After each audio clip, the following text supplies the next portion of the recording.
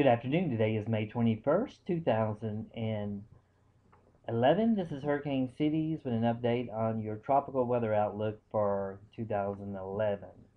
As we all know, or should know, we are beginning to look at the weather for the tropics, and it appears that we are going into what we call an analog year. And a analog year is when you have most of the storms traveling mostly in the southern region, which is of the Caribbean, the Gulf of Mexico, and the southern part of the Atlantic. There's a fairly large area of high pressure system that's going to be dominating the strong ridge in the Atlantic, also known as the Bermuda High. And this year it looks like and appears that most of the storms will be impacting land masses, where last year most of the storms were out to sea, mostly fish storms. The water temperature in this region is above average, and indeed we're going to have stronger possibility of some tropical activity that's going to be stronger than it was last year as well, making some hurricanes more intense. So what we're looking at on this particular map here is showing that the impacts, greater impacts, will be over the central Atlantic in the Carolinas and the Gulf of Mexico, the extreme northern part of the Gulf, and southern Florida, and over in southern part of Texas. As you can see in Central America, they're looking at some hot spots, Yucatan Peninsula and the Central America coastline. So that's what we're expecting for next year.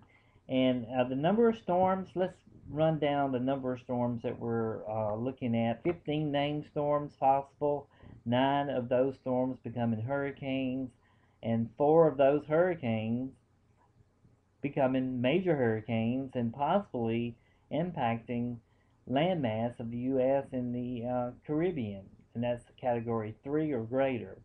The ENSO conditions, this is what we're expecting, and I fully agree that by some of the models, we're expecting a neutral ENSO during 2011 hurricane season. Most of the climate models support my thinking as well, and there's no signs of an El Nino condition that's going to be reforming in the hurricane season this year like it was in previous years. There will be El Nino that formed and popped up, and then it caused the conditions to not be as bad as we originally planned. Now the sea surface temperatures across the Atlantic basin is well above average across the main development regions of the Atlantic, and these above average surface temperatures will continue through 2011 season. So I don't foresee that changing at all.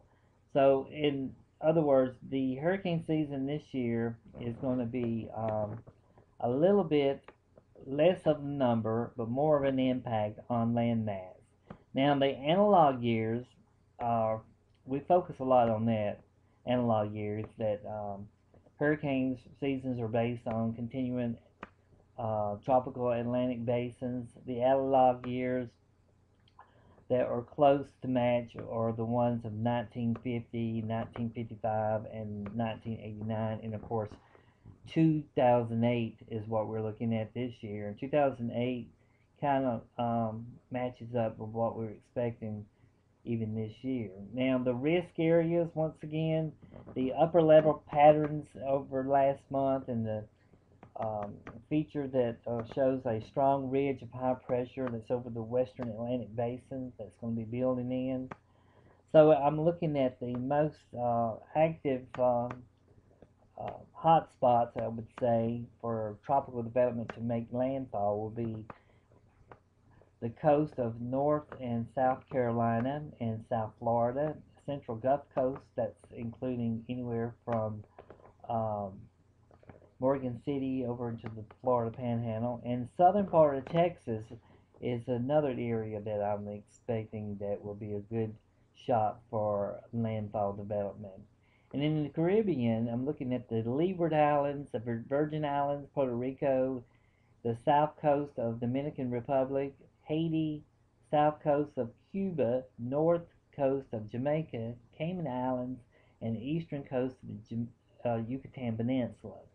Also, over in Belize, I'm expecting some possible landfall. We can't rule out Jamaica because Jamaica is going to be pretty much clobbered several times this year. Looks like the way the storms will be moving.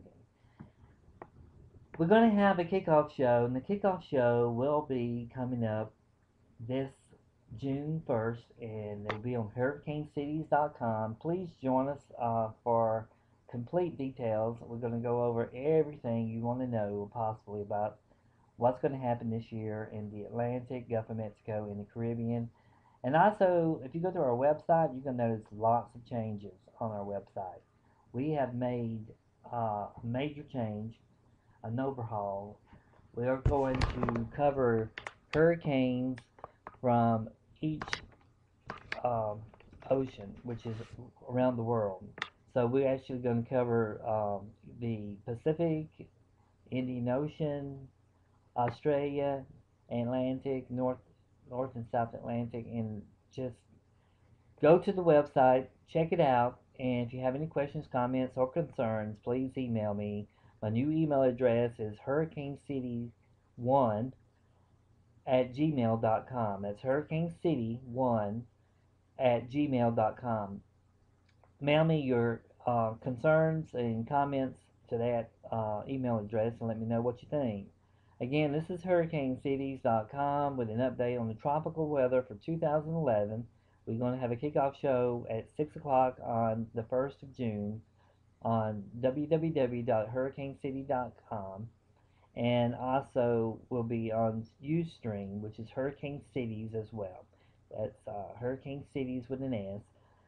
So please join us. For now, thanks for joining us, Hurricane Cities.